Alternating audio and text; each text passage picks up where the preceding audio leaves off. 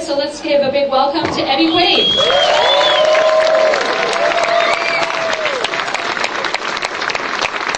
Hi, I can't see anybody. So Star Wackers is a heightened reality.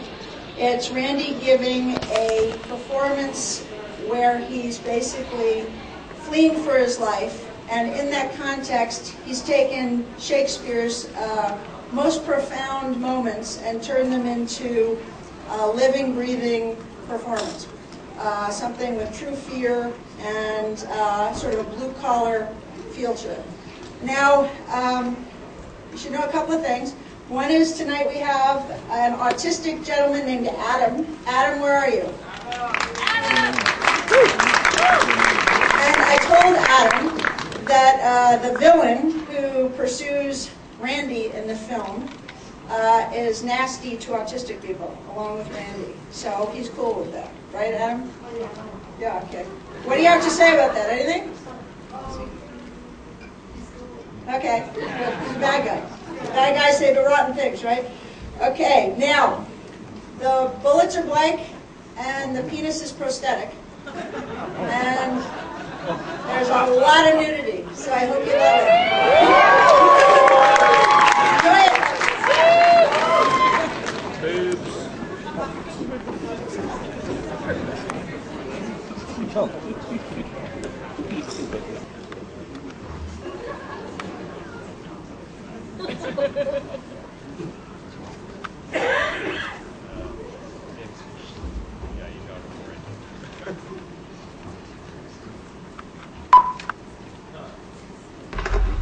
I rue the hour that ever thou wast born. They all shrieked at thy birth, an evil sign. The night crow cried, a boding luckless time. Dogs howled, and hideous tempests shook down trees. The raven rooked her in the chimney's top, and chirping pies and he did oh God. They're gonna make a big star out of me. We'll make a film about a man that's sad and lonely, and all I gotta do is act naturally. Well, I bet you I'm gonna be a big star. I might win an Oscar, you can never tell.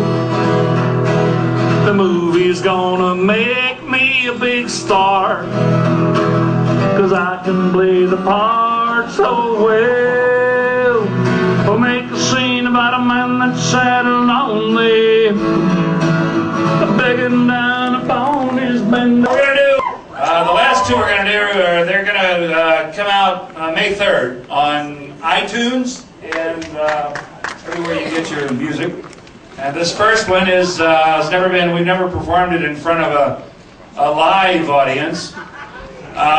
So we're gonna do that at this time.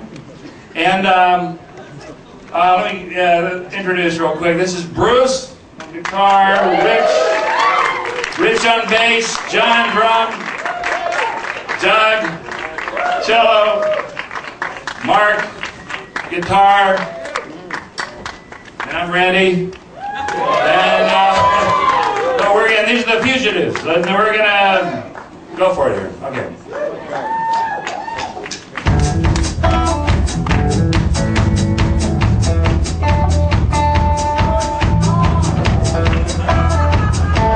Enough of that.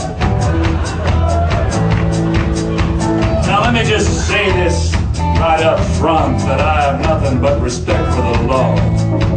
And I've known the difference between right and wrong since I was knee-high to my mom. I learned the 10 Commandments, and I lived the golden rule. I never thought that criminals were really all that cool. I grew up trusting cops and courts that justice would prevail to exonerate the innocent and put the bad guys in jail. But the law doesn't always work that way. No, it's painful, but it's true. You see, the facts go out the window when The DA has it in for you. Mr. DA Man, Mr. DA Man, small county lawyer with a golden hand, a little bureaucrat in a two-step suit, issuing your warrants in exchange for loot. Mr. DA Man, Mr. DA Man, telling everybody that I up and ran, but your voice rings hollow down in Justice Hall, 'cause you know I really didn't go and break the law. Mr. DA Man, Mr. DA Man, using my name all over the land. Do you think you make the world a safer place by accusing me and going in an innocent base? Mr. DA Man, Mr. DA Man, Mr. Keeper of the law of the land. I'm here to say that you're full of it, and you're nothing but a lying hypocrite. Mr. DA Man, Mr. DA Man, Mr. DA Man!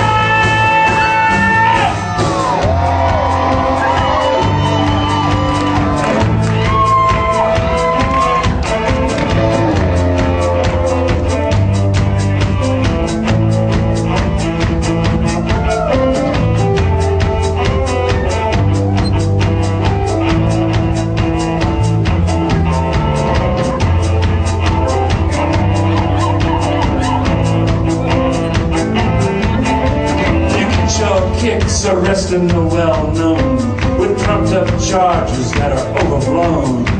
Must make your ego swell with pride when the stories break out nationwide. Doing all kinds of interviews just to see your name and face in the news. You must think that you're a regular star in your local yokel inky-dinky county bar. But the next time they stick a mic in your face to say a few words about my case, instead of an long-winded liturgy, please fess up to your perjury. You know there were no warrants out against me when I crossed that border into BC, but you went ahead and you made that claim. Then you took a pen and you signed your name. Mr. DA Man, Mr. DA Man, I know goddamn what you can. A little bureaucrat in a two-cheap suit, issuing a warrant in exchange for loot. Mr. DA Man, Mr. DA Man, were false accusations all part of your plan to put me 6 feet under? Now you zip away my days of thunder. Mr. DA Man, Mr. DA Man, your extradition threats stand on oily sand. If I've done wrong, you know I take my licks, but I'm not gonna fall for your low-life tricks. Mr. DA Man, Mr. DA Man, Mr. Small County lawyer with a golden pen. You know deep down that you're full of it, and you're nothing but a lying hypocrite. Mr. DA Man, Mr. DA Man, Mr. Small County lawyer with a golden pen. I'm here to say that you're a hypocrite, and you're nothing but a lying sack of shit. Mr. DA Man, Mr. DA Man, Mr. DA Man!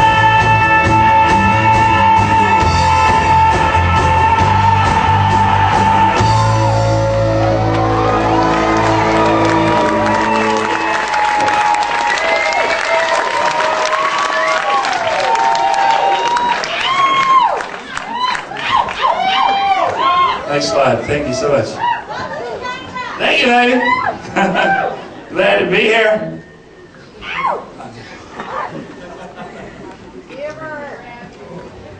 It's called Will We Be Together Then? It's about love.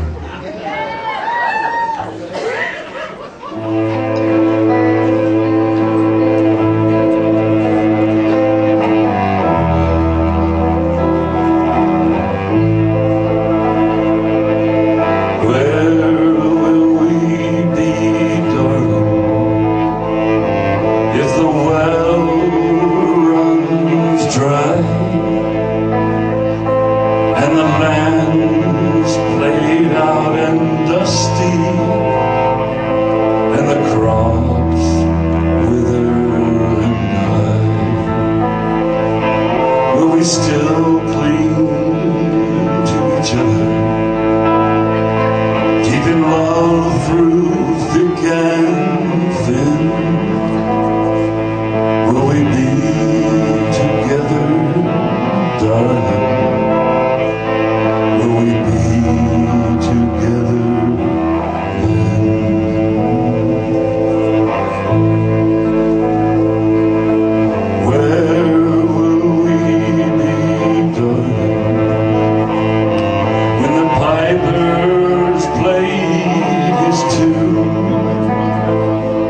and there's nothing left to give him,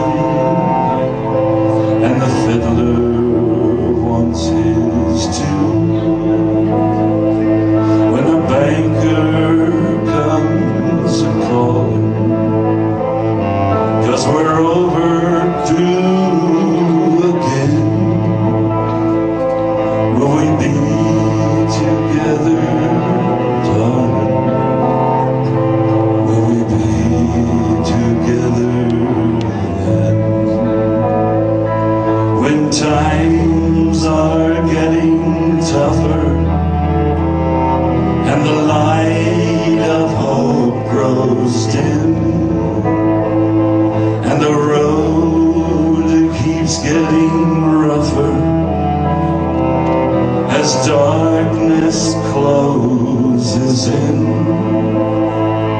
If the sun comes up tomorrow, if the world takes one more spin, will we put away our sorrow and fall in love again?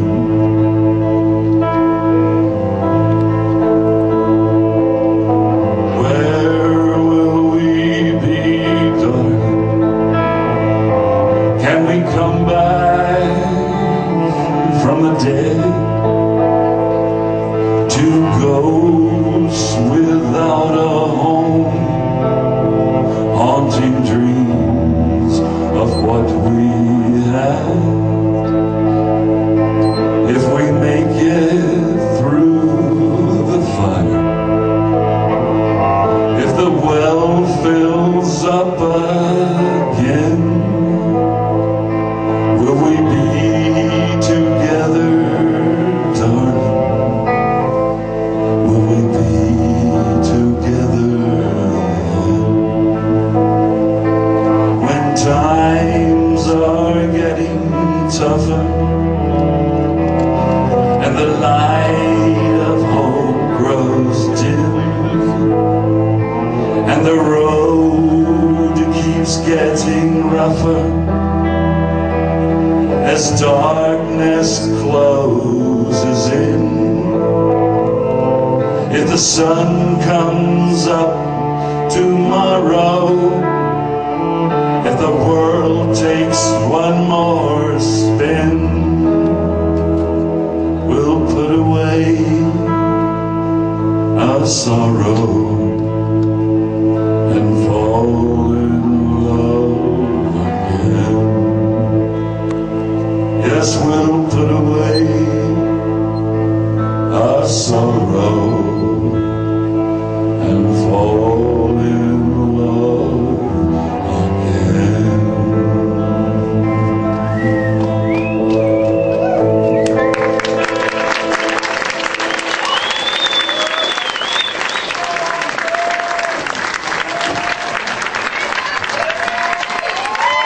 Thank you very much.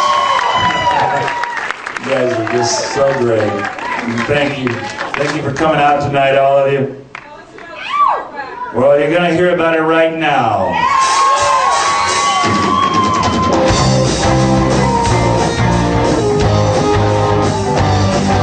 Arrest your ass on the TNT. Just for being a celebrity. Smear your name so they can sell their ads. Make a bunch of lies to drive you mad. Create a public scandal in your name. Tell the whole world that you're to blame. Speak like an old of dirty clothes. To everyone you like, fully exposed. Knock off your kids and off your heirs so they can spend your money like it's theirs. When it's all done and there's no more, you wonder what the hell it was all for. I'm talking about whackers! Whackers! Those cheesy Star Wackers! Whackers! To hell with fact checkers! Whackers! Those sleazy Star Wackers! Whackers! If they have the need for you to die, that will be a cinch, easy as pie. There are lots of ways for them to kill. Taking from prescriptions can be filled. Or maybe squeeze your balls with a nylon rope. Oh! Take you in the bottle with an overcoat. Or take you with your lover for a ride so they can stage a murder suicide. I'm talking about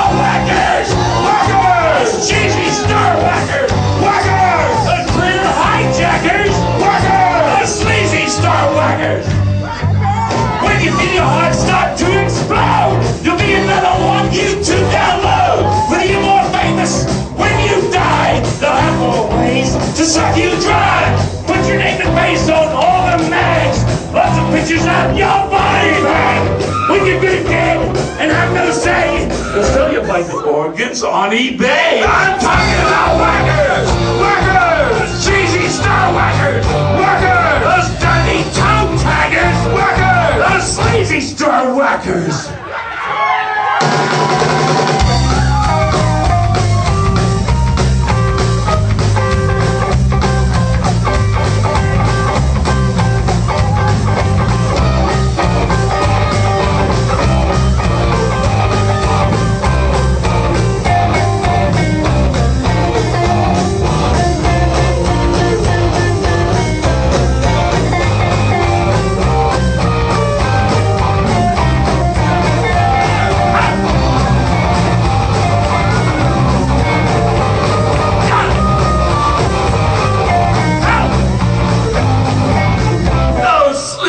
Star Wackers.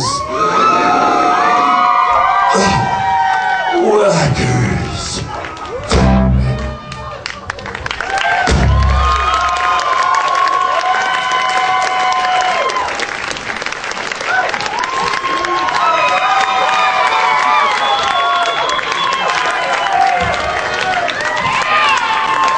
Thank you very much.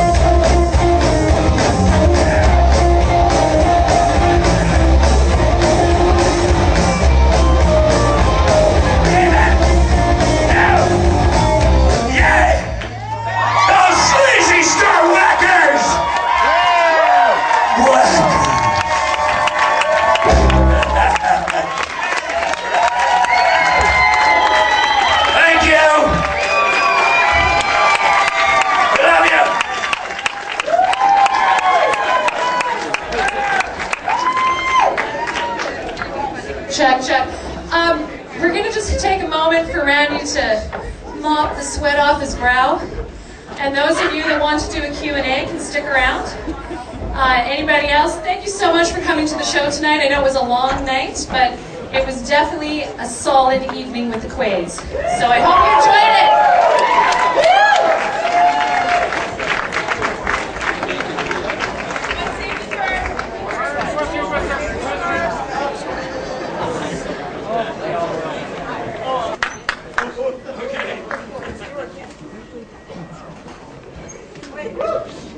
We got a midnight show coming up here.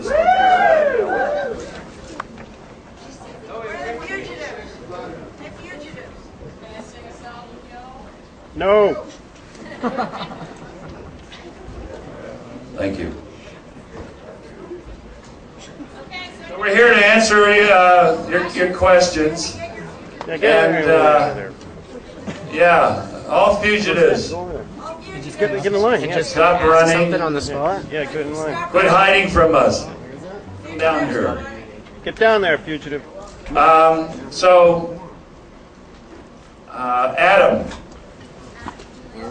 Adam, can you come up here? And I want to take a picture with you.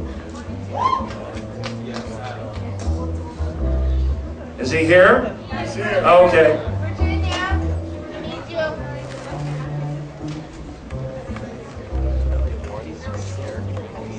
Here we are. Thank you, Adam. Thank you for coming. All right, Adam wanted to get a picture with us up here, so thank you, bud. All righty.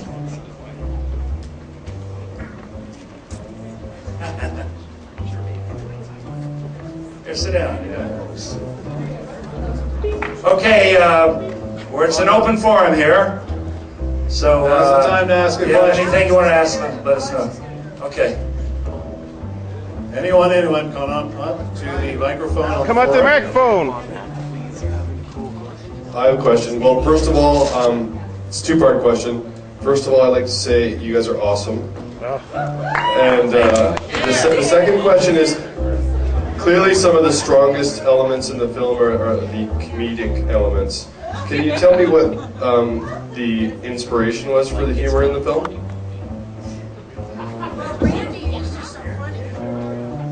Randy is just so funny. You point the camera at him, and he's funny. I mean, and it's amazing to me because you can see the definition between the characters. No, but like Randy in the movie is funny, right? But the other guys are not. So it's funny, right? But my inspiration was Randy.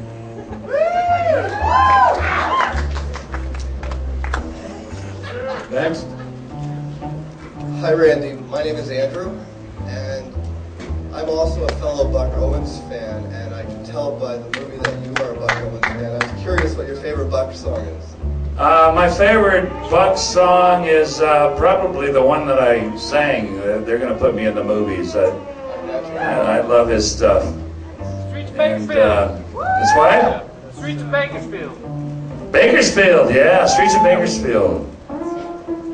But I love Buck Owens. Yeah, he's one of my favorites.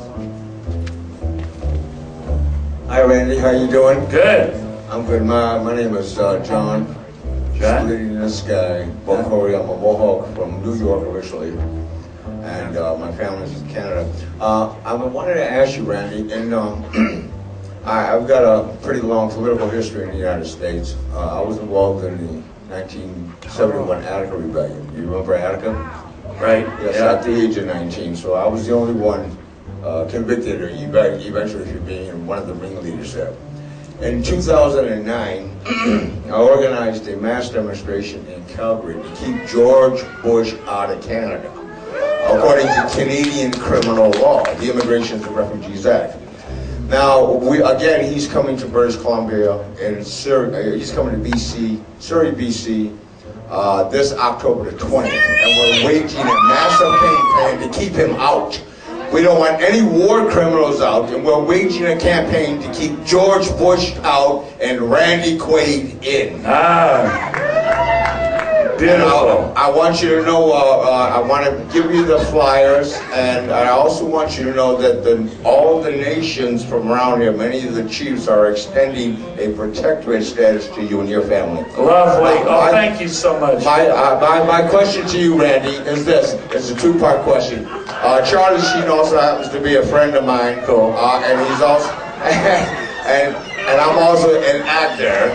All right, but now the question I'm asking you is, was something funny about 9/11? As far as a conspiracy theory? Yeah. I don't subscribe to the conspiracy theory. Not on that one. Will you possibly be there in October for this jury demonstration to keep George Bush out of Canada? If there's anything I can do toward that end, yes, I'll be happy to do it. I'd love to contact you, actually. Thank you very much, Randy. God bless you. I want to say something else to you. Wait a sec. So legally, how are you going to keep him out? What are you going to do? There is a law. It's called the Immigrations and Refugees Act of Canada, and legally, he is anybody who is a credibly accused war criminal is not allowed into Canada. All right, and this is Canadian law. He's a self-confessed war criminal. He subscribed to torture, like your movie so greatly showed in the Star Wackers. He confessed to allowing his Justice Department to commit torture in violation of Article 3 of the Geneva Conventions. So thank you very much. Thank you. Look back. Keep it brief, one question. Appreciate it. Hi, Randy. My name is Natalie. Hi, Natalie. I just wanted to ask you, are there stars that are actually getting whacked? Are there stars that are actually getting whacked? Yes. And is there a way that you're able to show that on a documentary? Because when I came here tonight, I believed that I was going to be watching a documentary on what you just stated as a yes. Right. And I did not see that, but I would like to see that. Yeah. I purchased a $25 ticket believing I was going to see that. So, can you tell me, why did I not see that? If there are stars actually being whacked, I would truly like to know, because it makes you, I would like to hear facts. What I saw was lovely, but what is not the fact? I don't think that's a cool question. I know you don't, which means that you're being empowered. Cool question. I know, but you got my money unfair.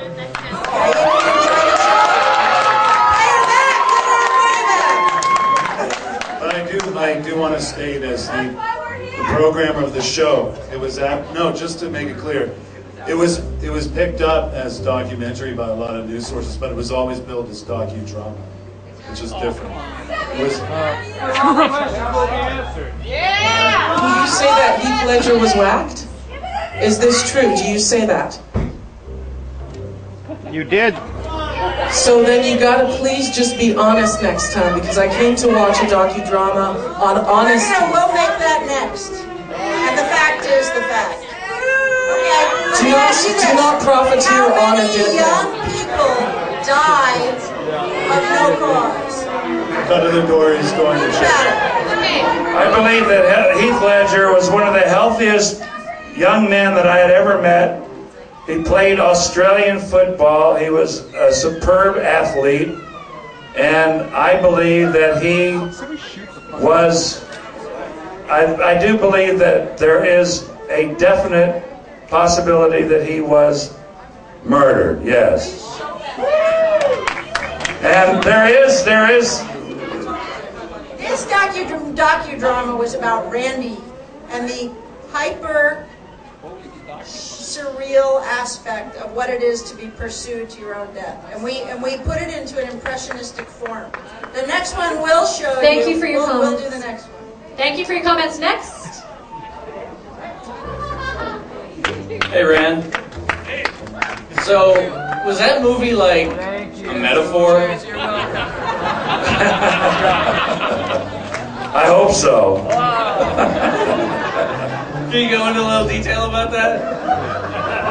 It's something that came out of our, I guess it just came out of our unconsciousness, because a lot of the things that have happened to us since we made that movie, and that are in the movie, have actually come to fruition and become our reality.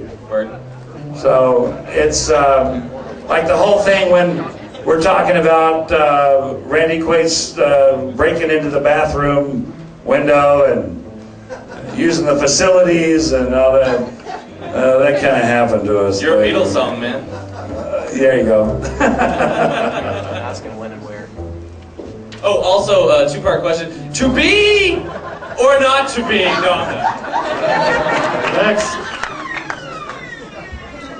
Good evening. Yeah, so I hope you guys had fun, and I think some of us were kind of bored, but that's fine. That's fine. I'm not here to be cool. That's fine.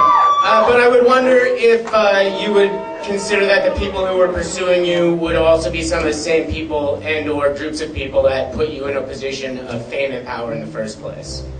Of what in the first place? Fame and power in the first place. Did the people that create you then decide that you weren't going to be anymore? Well, no, not so much, no. But there, I believe that there is a certain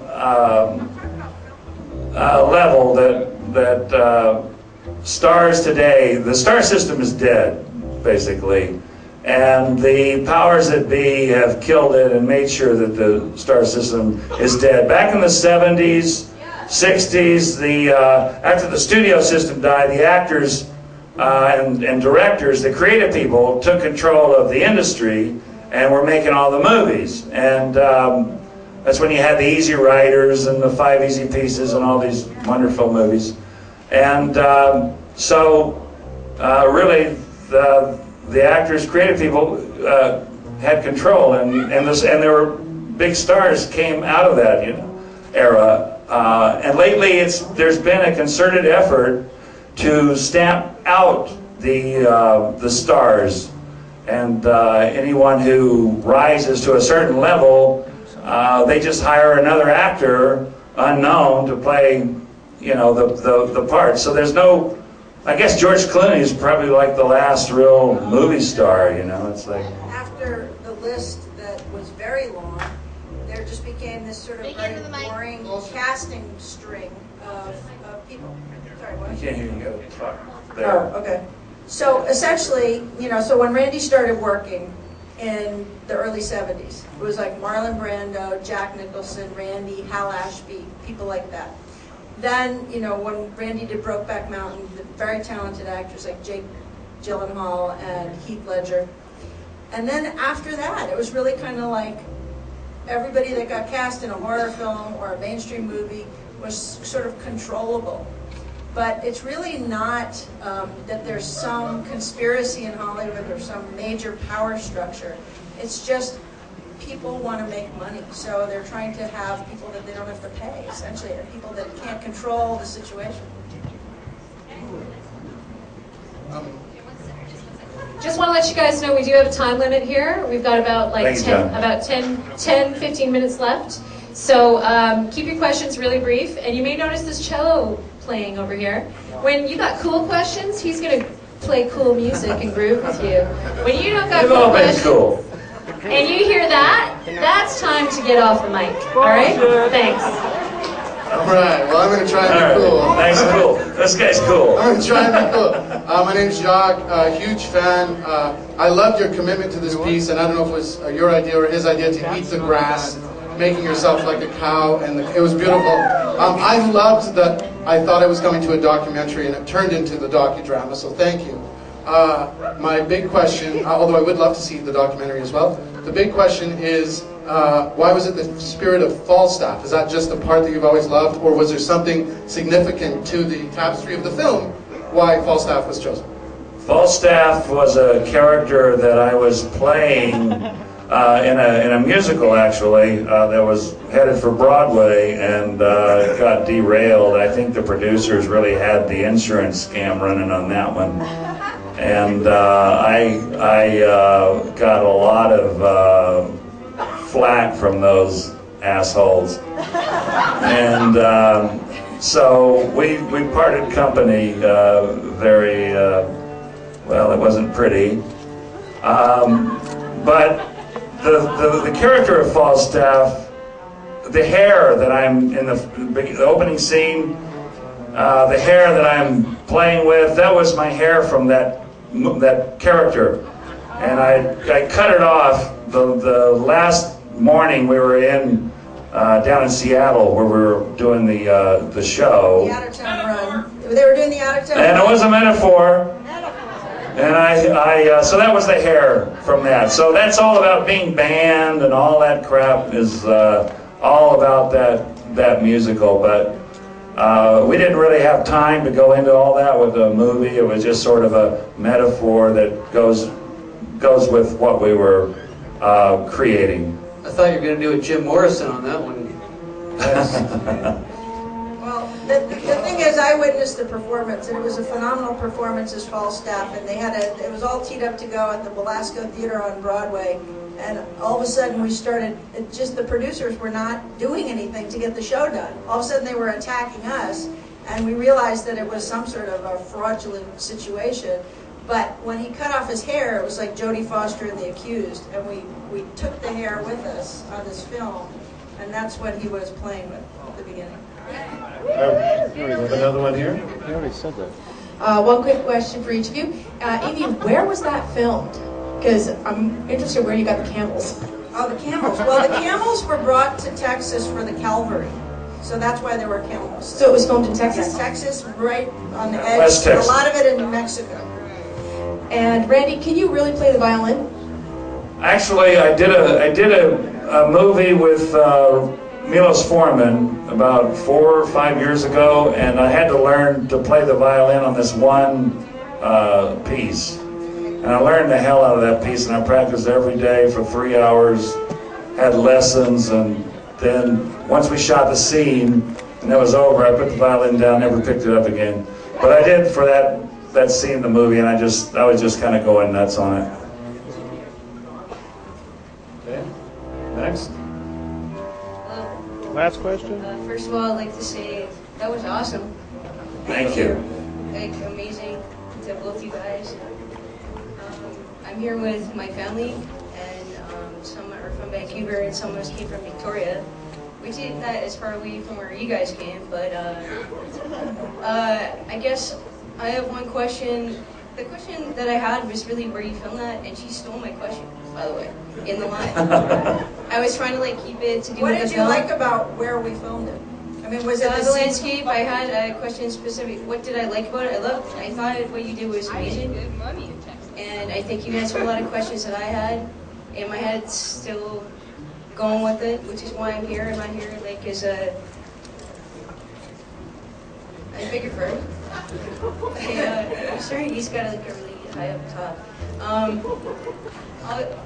just. Here's my question. You have a question? Okay, Evie, you must be familiar with this too, right? Dead, solid, perfect. Right? Yeah. That's what that film was, and that's what you guys will forever be to the people I care about, and God bless you, and well done. Thank you so much. Thank you. Thank you very much. First of all, Randy, that was super fucking brave.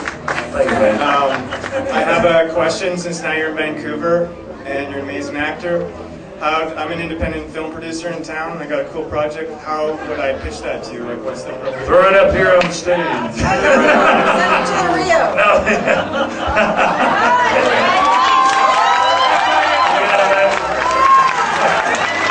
So I guess this is the final question. I understand that you were exiled to Canada.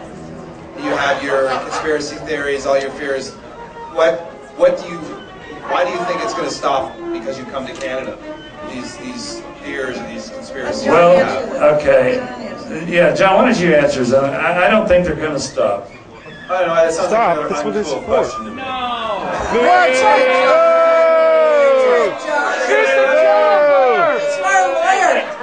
Alright, let's get the question right. What's the Does question? he think that coming to Canada is going to make the conspiracy, did you say theories, or conspiracy, what? Stop? You guys were exiled to Canada. They were not exiled. They came to Canada for their issues and their concerns. Why do you think because coming to Canada will solve their issues? Like, how do they think that it's going to end or to stop or improve their situation? Well, because Canada is the most wonderful nation. Bullshit! Boo! Next question. No! Answer it! Are you safe in Canada? It's like the best character ever. Oh, thank you. Say that. We watch it every Christmas. Okay, question. It might be a sensitive topic. I don't know. We haven't heard anything about it. Your brother, Dennis, does he support you coming to Canada? Is he going to come visit you? You know, I really don't know. I don't know if he supports me. I can't get a fix on Dennis right now. That's what he says. And I love him too.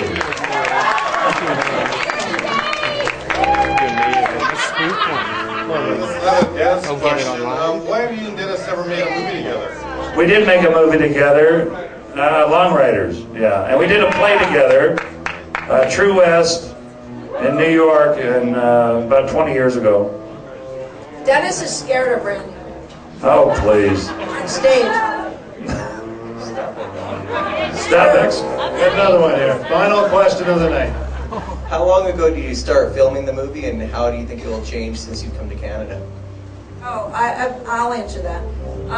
We started not very long ago, about a year ago. And how will it change here? Post-production, music, various scenes will get just a hair. I'll shave off little edits here and there. Probably Don't shave off too much.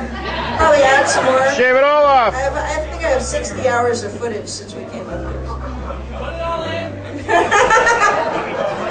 2-minute video. Turn it into a pilot. The absolute last question. How did you find Film it. your Vancouver Vancouver? Yeah, good question. Let me answer. So, Randy and I were at the law office of Miller Thompson, who's saved our ass. And Randy walked down the hall to his lawyer, John Schufelt, and said, "Do you know anybody who can play the guitar?" And John, you take it from here. I can play the guitar. He said no. I said yeah. No, these bandmates and I have played for several years. We're all lawyers. We just play for fun. And, Boo. And for free.